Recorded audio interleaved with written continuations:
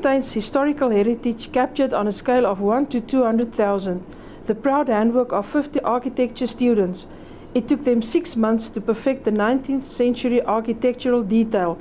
The oldest monuments on display are the military fort and Boer Museum, as well as the Twin Tower Church dating back to 1848. The 1819 Fourth Raadsaal is an iconic Renaissance-style building in red brick. It's important because the Free State sandstone culture is a very special tourist attraction, and the style and the buildings and the history of the buildings is of such an importance to the South African heritage that you can't neglect them. And we want to make people aware of the history and the heritage that they have in this province. The third-year students worked in teams to complete the project.